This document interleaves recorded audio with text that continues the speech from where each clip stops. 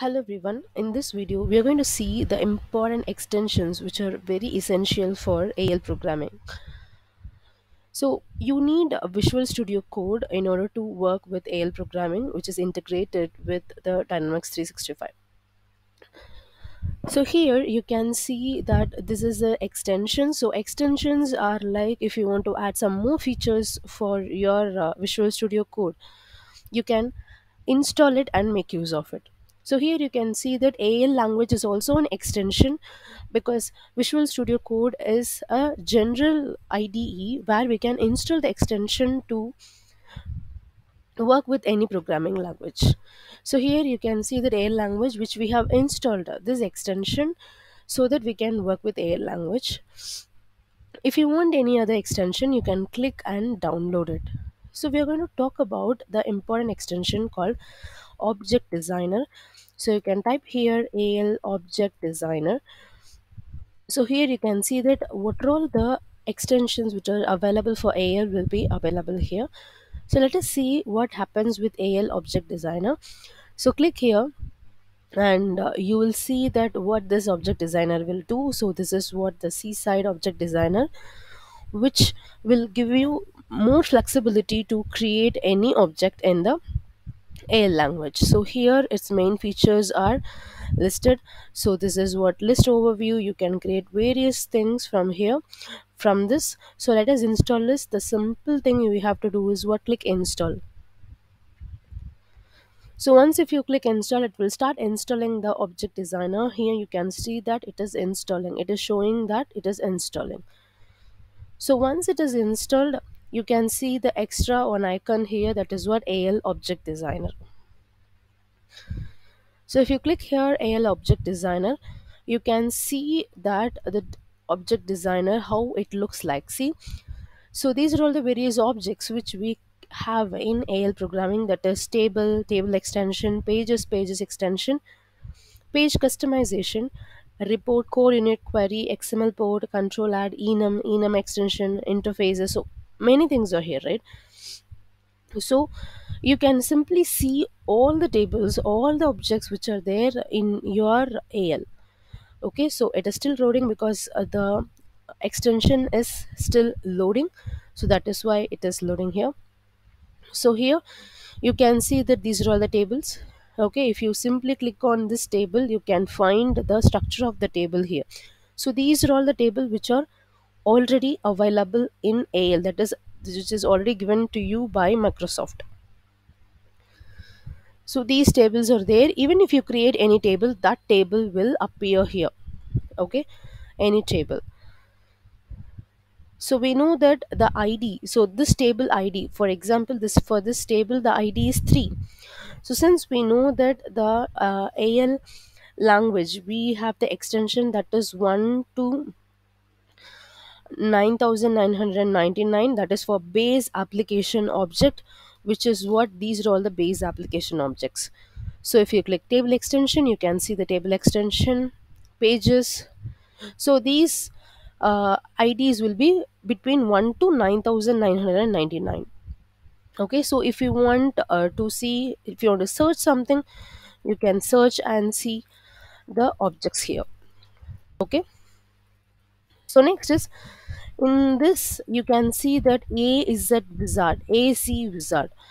Okay, so if you click here, you can find that this is what AZAL Dev tool extension is not installed, which means that you need one more extension to use this.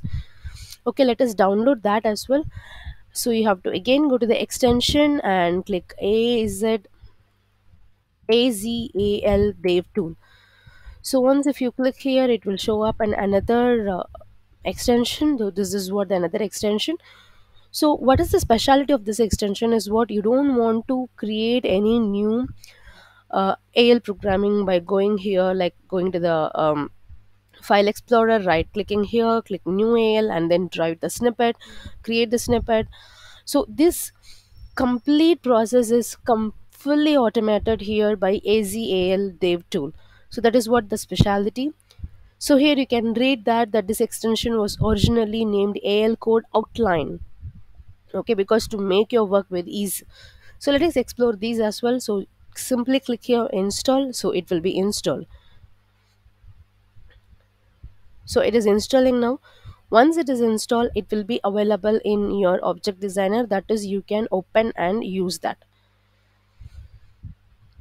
So you can see that this is installed now. Now go to object designer, and if you click here az wizard, you can find that it is now appearing. So if you want to create a table, new table, you can create here. If you want a new table extension, if you want page extension, code unit, interface, whatever you want to create right from the beginning, you can create it without writing any code.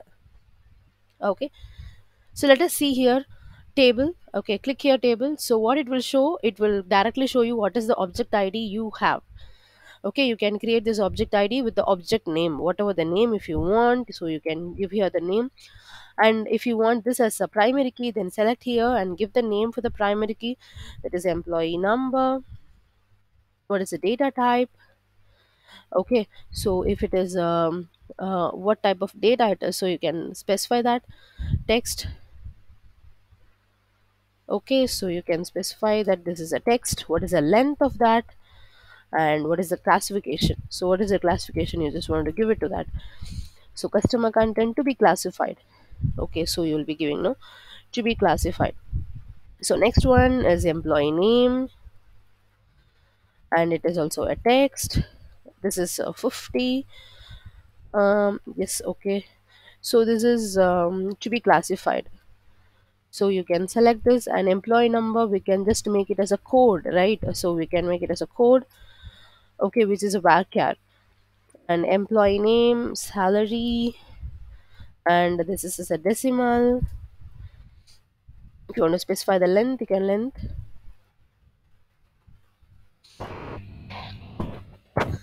to be classified. Okay, so how many name, that is you, how many attributes you want, you can just add it as required. And then if you are done with the creation of the table, you can simply click here finish, whereas your table is creating now. So this is what your table, employee table, but I'm sorry, employee table is already there.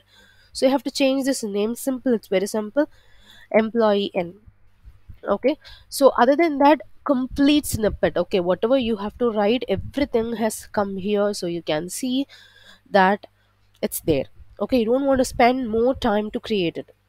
Likewise, if you know table extension, page, whatever objects you have to create in the al extension, you can simply make use of this a z al dev tool. Okay, so this is not a separate extension which will not appear here, this is together in the object designer. So simply you have to click here az wizard, where it will open up. Okay, so as you know, a table extension means you are extending an already existing table which is already created there. So if you click table extension, it will ask you what table you want to extend it. Okay, so this is your table name and which table you want to extend it. So it will show up what are the table, you have to give the name and then you have to create. That's it. If you want to add some triggers, no, that is up to us, because triggers we have to write the logic.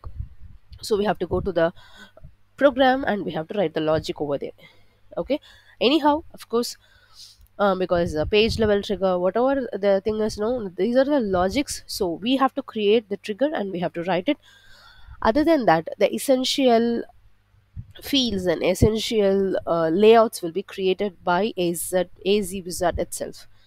So I hope you find this very very useful. Apart from this, we have various other extension like al variable helper, al code outline, al object designer, which we have already saw, al toolbox, and we have a PowerShell. Okay,